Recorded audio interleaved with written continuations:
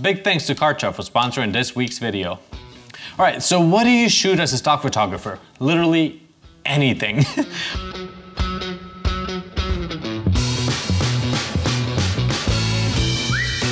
A few months ago, I published a calendar, a stock photography calendar, with ideas of what to photograph for stock photography.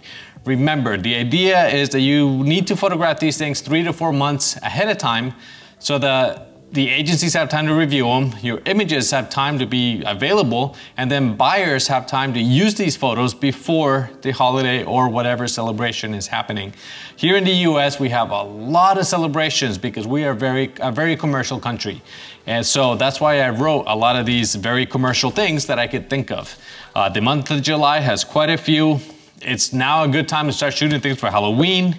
In the month of July, we have a few things that go hand in hand. So you can shoot some of these in the same photo shoot if you wish.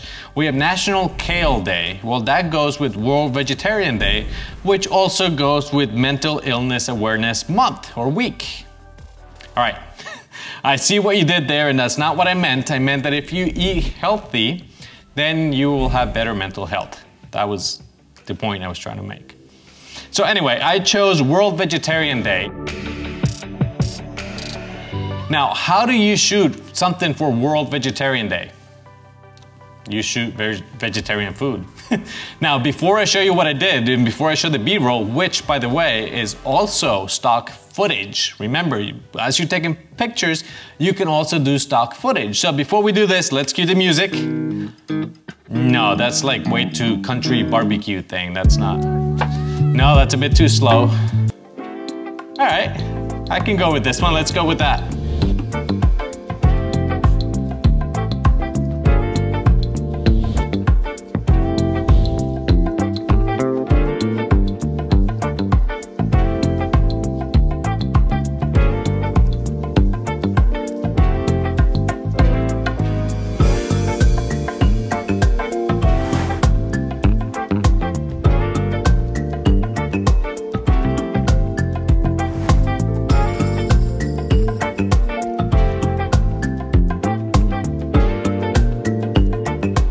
All right, now obviously not all of these clips are gonna make it to stock footage because, well, first of all, my table was way too shaky. It's not a solid table. A solid countertop. If you're gonna slice bread, you need a solid countertop. But look at how simple these clips are. Easy to make at home. Good light, solid table if you can, and then you just show the process. That's how easy it is to make stock footage. And then, of course, you can make pictures of the same thing. Now, yes, another good photo would have been me eating the avocado toast, but I didn't have any bacon to go with it. That would have been, but I did not have any bacon to go, or sliced steak with the avocado and the sourdough toast. Ooh, that would have been awesome. But look how simple this was. I toasted some bread with butter, sliced avocado, tomatoes for color, and then a couple of sprouts just to make it look good. Oh, and salt, coarse sea salt. You like that, huh? That was just to make it look good, something presentable, something that you would get at a restaurant. You don't have to complicate things too much. This is a great way to get some photos. And if you get some really good photos, you can put those on your website so you can target new clients. I have a lot of clients that own restaurants. That's what a lot of my income comes from, for shooting for different restaurants. So if I can practice at home and get really good shots, now I can put those on my website and target different restaurants, different business owners, depending on what you want to shoot. If you're trying to shoot something for Oktoberfest, beers, the whole thing, now you can approach a bar. If you're shooting something for Farmer's Day, if you live in a farm, you can practice with this, do photography and videography, and now you can approach a client, which leads to the sponsor of this week's video. If you have your own business, if you have your own website, you know that a pretty website is not all it's gonna take. You need to drive sales to that website. I need to have a product to sell that product, and to sell that product, I need help, I need marketing. And that's when Kartra, the sponsor of this video, comes in. If you wanna build an online business that lets you earn money from what you know and what you love, you're gonna need more than just a pretty website. Trust me, I've had a website for 10 years, and I need to find a way to drive sales. The people who are really generating revenue online are building high converting landing pages that can capture leads. They're building sophisticated marketing funnels to turn those leads into customers. And you can do this using marketing automation that can drive sales while you sleep. You can spend years learning how to do this yourself, and trust me, I've tried, but marketing is a whole nother game.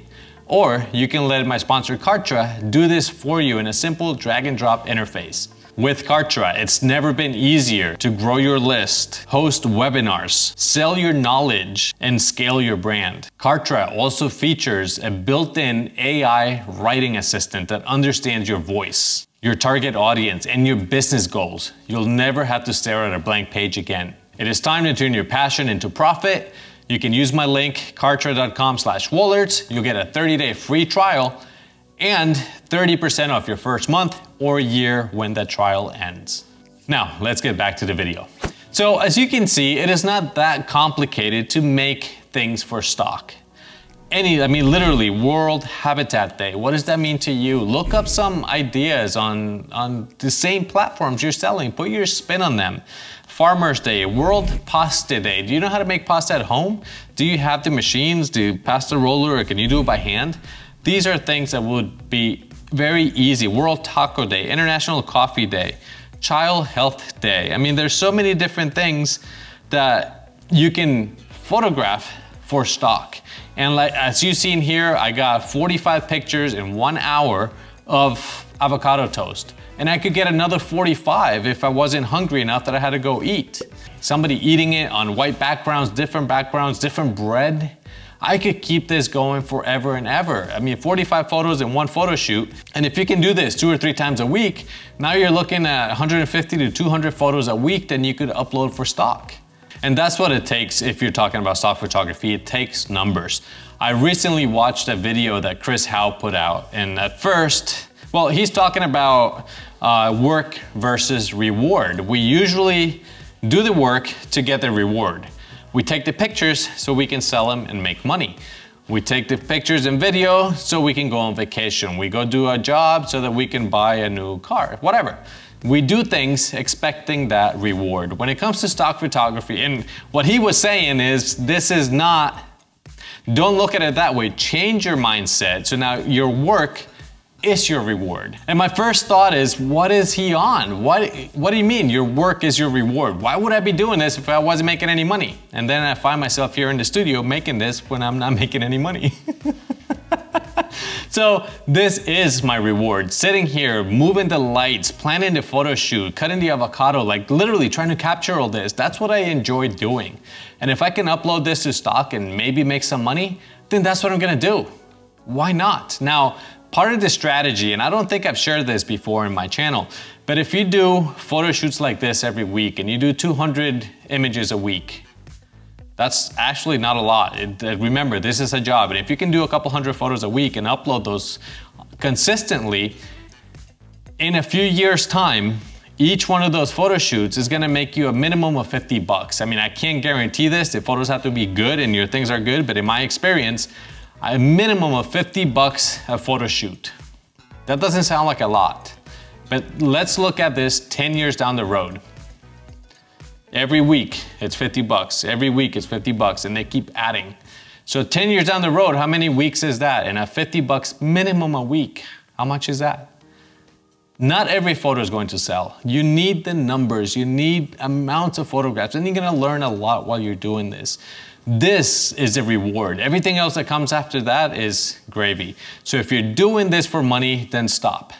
Stop, because this is gonna take a long time, and if you don't enjoy the process, then it's gonna be work, you're gonna burn out, and you're just not gonna do it. You're not gonna give it justice. You're not gonna be shooting 100 photos a day because it's not what you like to do. So in this case, I could see how this applies. Learning, moving the lights, playing with the backgrounds, replacing things, doing the salt thing on the avocado. If that is not what you like to do, then don't do it. Go find something else. Stock is not a get rich quick. It takes time, dedication, and literally, if you could do a couple hundred photos a week, every photo shoot, different themes, different subjects, then you're gonna have success. Again, I can't guarantee this because I don't know what kind of photographer you are. You need to be good, you need to have good lighting, good images, and you need to be consistent. That's how you're gonna get better at stock photography. You have a lot of ideas in this calendar. Again, totally free. Go to wollertzphotography.com and you can download this. There's a link down below.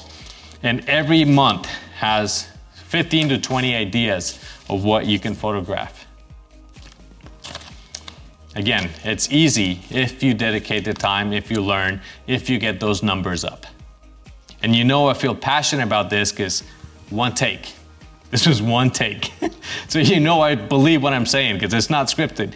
I don't have it, literally one take. Yes. Doesn't happen often.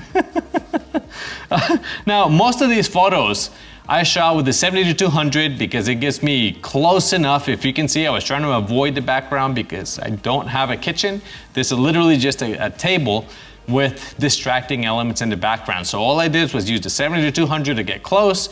And even though it's a 2.8, I used it from f4 to f8 because I want depth. When I'm shooting food, I want to show everything that's on the plate. And even though there's some shallowness here and there, it's not 2.8, it's f4 to f8. You want to give more of what's on the plate. So that's what I did for this photo shoot. I had steady lights. I didn't even use my flashes. I just used my video lights, handheld most of the time, and it was enough light to get these images. Most of them have been accepted already, which is awesome. And hopefully they will start selling soon. I wanted you to see how easy it is to take your list, get some ideas and start making pictures. I could take the same idea, World Vegetarian Day, and look at how many vegetarian dishes you could do. Literally anything that you eat. If you know a vegetarian, cauliflower steak on the barbecue, some sweet pea sauce, I mean anything that you eat, tahini sauce with chickpea hamburgers, whatever you do, whatever you eat, whatever you can see at the store that says vegetarians, you can photograph that. Somebody eating them, healthy, conscious, whatever, that is what will sell for stock photography. Again, you don't have to complicate things. Keep it simple, usually works best. Avocado toast, who doesn't like a slice of sourdough bread with fresh sliced avocado and some tomato for color? To me, it was a no-brainer. Different plates to change the settings so that they all don't look the same, different backgrounds. That's literally all you have to do.